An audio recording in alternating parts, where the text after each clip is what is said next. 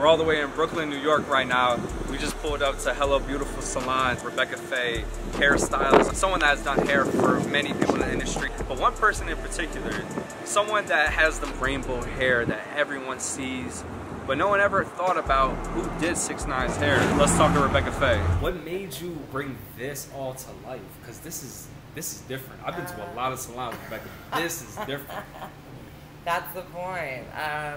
Basically, I just try to make it eclectic and fun, and just so it's like homey, and you know, people, basically any person can come in and feel comfortable with saying like, I want to be this or I want to be that. You know, we transform men to women, women to men. You know, we make people just have full transformations, and you know, kind of get out of their system what no other salon can get, you know, create for them. So, and it's so dope that you understand on how important hair is to someone. They can really bring their confidence and their happiness from a 1 to a 10. Right. Just off of getting a haircut or getting some balayage or getting that 611, which we gotta figure out what that is called. Toucan, if you're watching this, I need you to figure it. Let me know what 611 what is means. 611? What the heck is 611? But yeah, that's just super important to you. How important is hair? Because I know you said originally you weren't into hair. You were into modeling. Yeah, I mean, you were a dancer as well. Right. Yeah, I was a dancer and a model, and then that's how I came to New York. And then from there, it was more because I was like having it done to me so much for so long that I thought, you know, I needed a change, and that would be a good, you know, spin-off. That I was, you know, so involved with the backstage life and all the, you know, getting it done and the production of it, that I thought, you know, I'd be good at it. You know, so I went to beauty school, and then I started from there. I came back to New York and started working for Patricia Field, which is, you know, a world famous stylist. And she's the funkiest of the, you know. The funkiest of the funk. Yeah, she is. She's the mother. The mothership. Yeah, I love your accent, by the way. Oh yeah. I love your accent. It's such a New Yorker accent. Are you from Brooklyn originally? No, I mean I've been here so much longer than anywhere else. Kind of technically, yeah. But originally I'm from Massachusetts. Oh, that's what it is. A Boston so it's accent. like no, I don't really have a Boston accent. It's like maybe a tinge twist of the two. Between the two? You know, but I was never allowed to have a Boston accent. My father was like, you pronounce your R's. You know, me and you were talking off air about some notable people that you've done hair for. I know you were saying that you've had clients with like boxers and things like that. Yeah, she's a that's the boxer. Oh shoot! I'm talking in third person like she's not here. She's big time. That's awesome. That's awesome. Yeah. Who are some notable people that you can name? That I can name that you can tell people that you've done their hair. I mean, how far you want me to go back?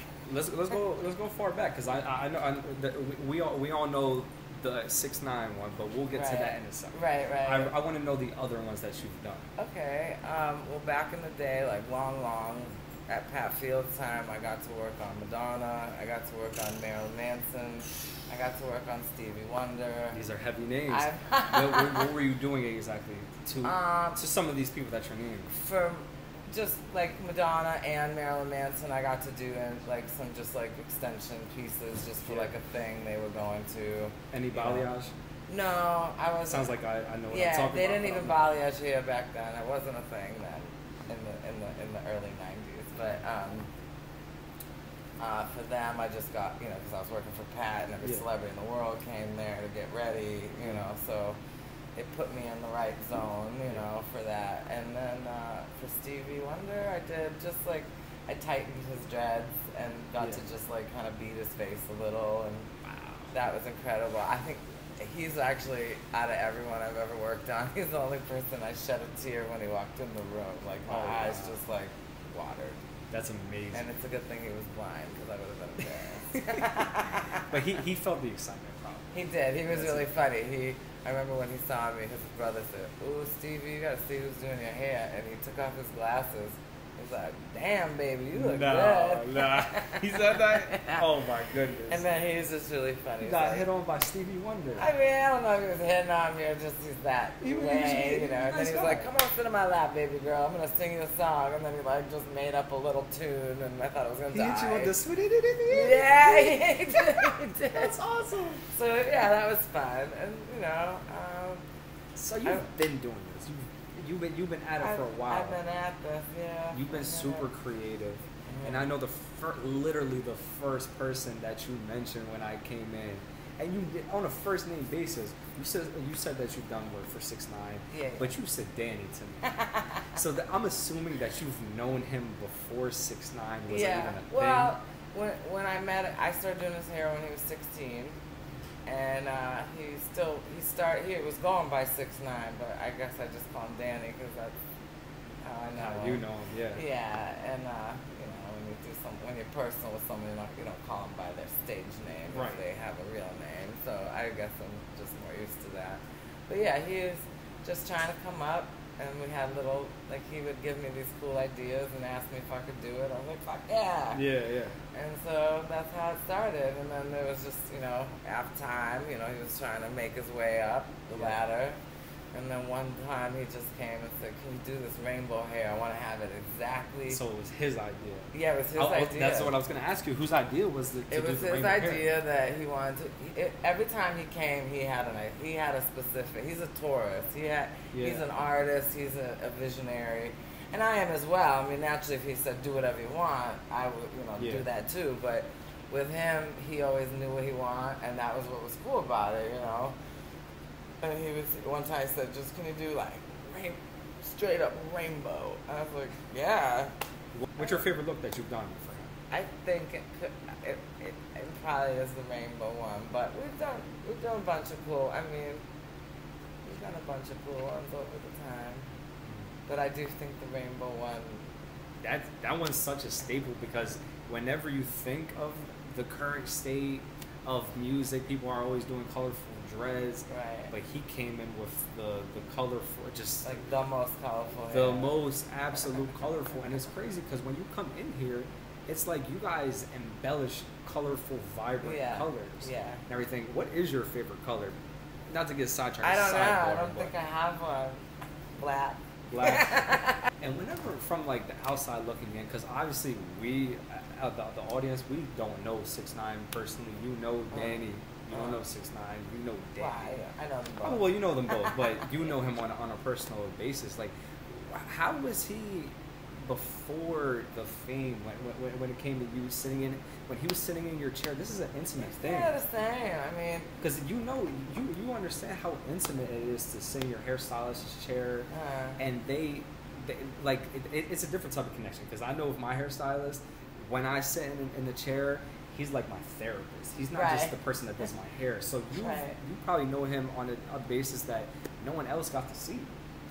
I mean, you know, yeah. I mean, we talk about stuff, and you know, I try to give him advice when I can, and you know, I love him, and I you know, support him. Still. I just see you got the big sign that said. Well, we keep it because it's just I wouldn't throw it away. Good memories. Good memories. Well, yeah, and he's my buddy, and I love him, and you know, I'm proud of him, and you know, despite everything that happens, you know, now it's a life lesson. You know, we all make little funny choices that sometimes don't serve us the right way, and that's how we learn from it. We make the mistake, and then we learn from it. Yeah. You know, I mean, he's so smart. He's a good kid. He has a good heart, so I always support him. You know. And me personally, I would never get into the details of the trial, and that's none of my business. Right. But one thing I wanted to ask you, the last thing about 6ix9ine was that, let's say that if he would contact you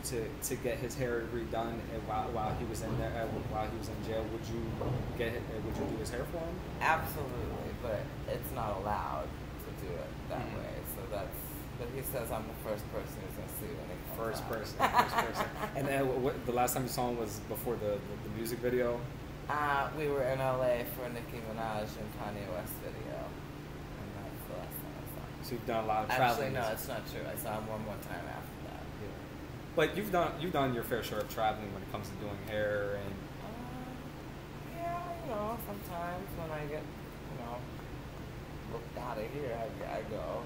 Right. It just depends on. Any favorite places that you've ever visited? My favorite place would probably be Israel or Greece. Where in Greece? I just got back from Greece. We were in Athens and then. I heard great things. I was in Santorini, my brother's wedding. It's beautiful there. It's incredible there. Amazing. The food, the animals, The sight, sea, the sightseeing. sea, just like Mediterranean Sea, it's nothing like it. Yeah, we love Greece. We were in Athens, but we were staying like 40 minutes down the coast at like a resort there. And in Israel, I love Israel. It's kind of similar. You gotta make your way to Egypt. I definitely recommend it. If you like these different areas, I probably would. You would love Egypt. Okay. You love Egypt. My family's from Cairo and all that, so I definitely highly recommend. I always tell people that Egypt is like it should be mandatory for somebody to visit. I say that about Israel. Yeah. Yeah. Interesting. Because it's so funky, and I think not enough people, like especially in America, realize like they only hear the news, just like you hear about Danny and anything else, and we create a vision of what we think it is from the news, not really being there, you know. So it's kind of like that. Like you hear about all the army and all the stuff, but so you think, Israel, but once you go, you're like, you never want to come back. Yeah. People are so nice, so beautiful there. You can pick almonds and, you know. Almonds? You know, yeah. You could just go walk anywhere, pick an almond or pick an orange or pick a grapefruit. And it's just, it's beautiful. How inspiring was it to just step outside the country for a second and still be doing something that you love in your craft? I mean, you know. Like, do you pull inspiration from traveling? I mean, I don't know. I guess a little, you know, because whenever you're in a new environment, you feel a new vibe, you know, you feel a different energy. But I didn't go to Greece to do hair, but I did hair in Israel. Yeah. But yeah, I mean, in Israel, if you come from New York, number one, you're already like golden for them. Yeah. They put you right in the front of the window begging you to stay. Like, you're rich as it can get if you're doing hair in Israel if you're from New York. Especially if you have like a reputation, you know, like the whole bit. But I was just there doing a wedding, so it wasn't like. You're a big deal, though. You're a big deal. Wow, I don't know about that. I love the modesty. But no, you're great at what you do. I've seen a lot of your work. I highly recommend anybody that's watching this video, this conversation. I just like what I do. So what? Last thing. Sure. What inspiration? Not inspiration.